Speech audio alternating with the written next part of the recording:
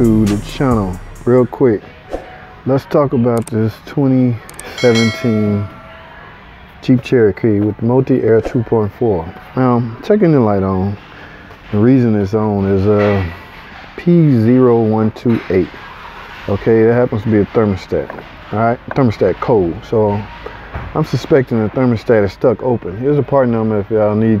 I highly suggest you get OEM, because that's why she's not that she's back, but she's at the shop with the same problem she had previously from another shop, which was the exact same fault code. Okay, so they obviously put a thermostat in a not so good quality. Let me show you something. Y'all see what they said on this box? Genuine parts, Mopar.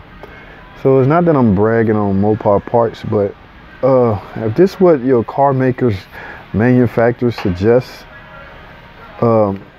I think I would want to do that, especially if it's not an old car. This car has 70,000 miles on it. Now, ain't much you can do about the code being generated. You could actually have a failed thermostat in it. I mean, you'll see that code. One reason you see that code is it could be a glitch in the computer, man. That strategy that Chrysler used to generate that code could be sensitive. In some year models, they even want us to flash update the module. I can only assume it's to desensitize that fault code.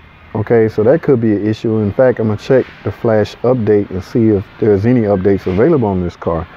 But yeah, that could be the reason. And then too, it just could really be a failed thermostat.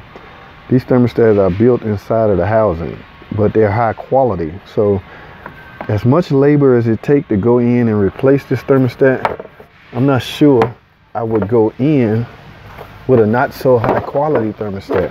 All right. I just wouldn't do it. It's just gonna take. So now she's out of double labor to, I'm not sure if it's the same labor. I'm sure the dealership charging more, you know, from an hourly standpoint, but it's going to be done quality. It's going to be done right and quality. And like I say, I'm going to check and make sure the controller is up to date. All right, so y'all stay tuned. I'm gonna get back with y'all in a second. Hold tight.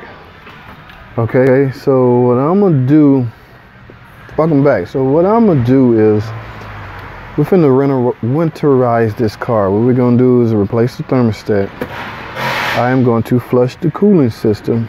In other words, drain all the cooling out and grab the flush machine. I'm gonna try to push, make sure there's no restriction anywhere in the cooling system.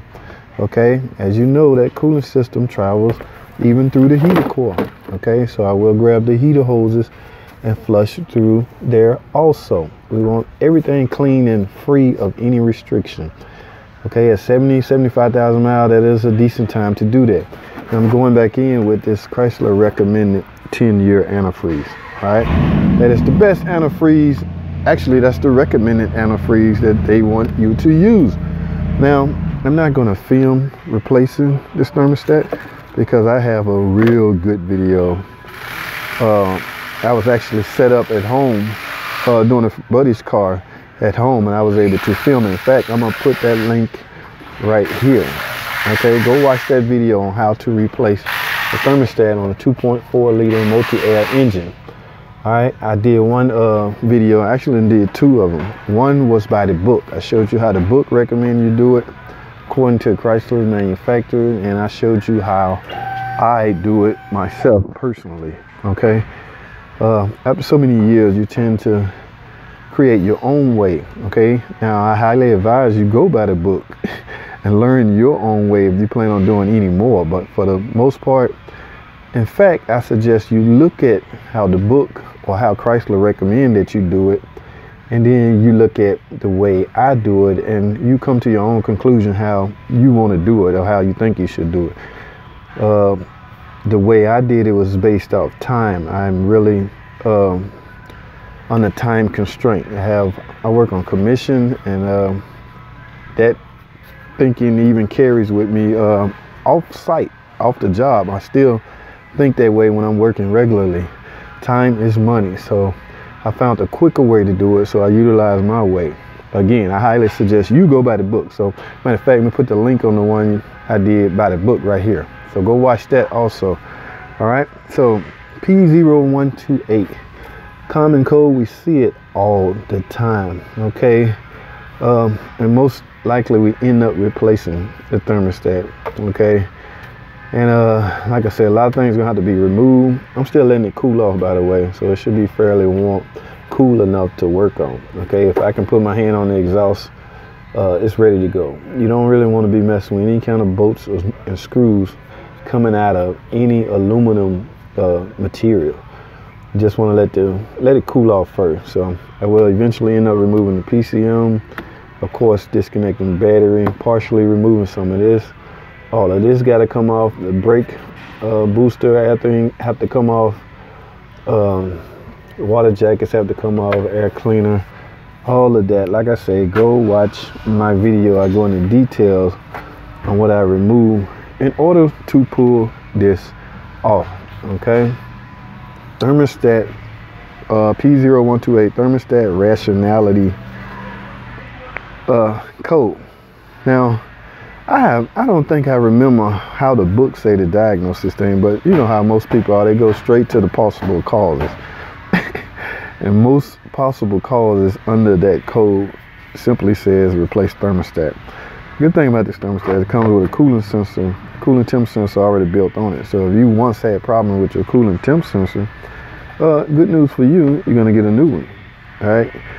The computer uses this information a couple reasons. Tell when the electric fan should come on. It's an electric cooling fan. When the engine reaches a certain temperature, based off signal from this cooling temp sensor, that fan will activate. Another thing to turn that fan on is an AC system request. If high side pressure, which is determined by a high side pressure switch on the AC system, is at a certain pressure, that would turn the fan on. So fan plays a major important role in your cooling system. Do not sleep on the fan. All right, so what I'm gonna do, y'all, I'm gonna wrap this up. I'll set the camera down and y'all can watch a little bit of this, but like I said, I already have a video on this, so I'm not really gonna film the entire thing. And I got work to do, so y'all stay tuned. We'll get with it. In fact, I'll tell you what I'll do. I'll just let this video play. The previous one I did, I'll just time lapse it.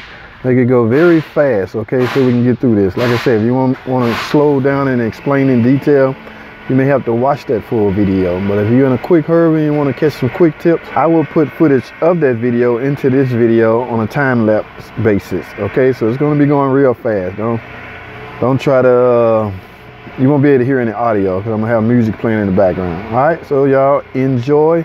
Thanks for watching. Comment, subscribe, and I'll see y'all in the next video.